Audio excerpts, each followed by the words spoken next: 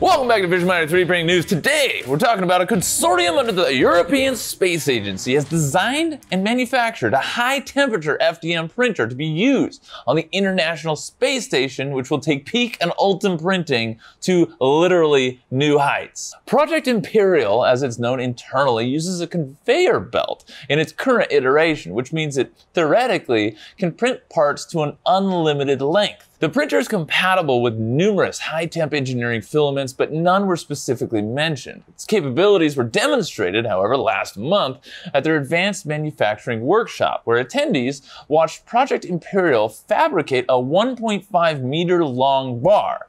Now, if you know your way around high-temp FDM at all, printing a 1.5 meter long bar in a thermoplastic like PEEK or ULTEM is not an easy task.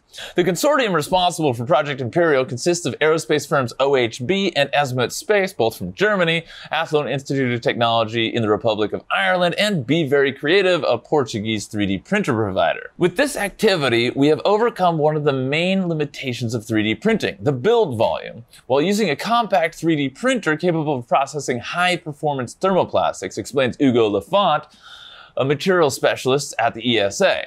This is a great achievement that will extend the application field of this on-demand manufacturing process. Now, Project IMPERIAL follows the success of Project MELT, M-E-L-T, a proof-of-concept industrial FDM printer capable of operating in the microgravity conditions. This new printer project is focusing on furthering in-space manufacturing systems that can overcome constraints of today's 3D printing technologies. The end goal is to put Project IMPERIAL on the ISS for on-demand fabrication and maintenance. This will help keep the ISS more sustainable in the long term and for future missions. Now, the ESA consortium had to adhere to numerous rigid technical requirements that many printers in the market would have trouble achieving. First and foremost, Project IMPERIAL needed to be able to print high-performance engineering polymers like PEEK in microgravity conditions while maintaining Earth-like part qualities. Successfully printing PEEK here on Earth is pretty much an achievement in and of itself based on our experience and that of our customers. It's not the easiest thing to do. The next requirement was to be able to print large parts with unlimited lengths in one direction. Now, the Funmed HD Enhance is one of the main machines that we sell, and it's only got a 260 millimeter cube. Even the Pro 410 is maxed out at 406 millimeters on the Z-axis. On top of all that, the printer had to be able to do this with strict power consumption limitations, and these PEEK parts needed to be ready to use right out of the build chamber, which means no post-processing facilities. Another key focus was for the printer to be efficient with raw materials, keeping waste materials at a minimum or at least entirely reusable.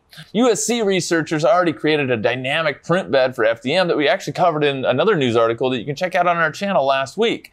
Now, Project IMPERIAL isn't the only space-ready additive manufacturing system out there. COSM Advanced Manufacturing Systems has been working on a metal EBM printer, or electron beam melting printer, for NASA, designed for the Artemis program to allow for in-space automated manufacturing and component repair. Man, I tell you, there's a lot of really cool stuff going on right now. Make sure you hit that like button, it helps us out, and subscribe so you don't miss the next one. Until then, have a positive rest of your day, and we'll see you on the next video.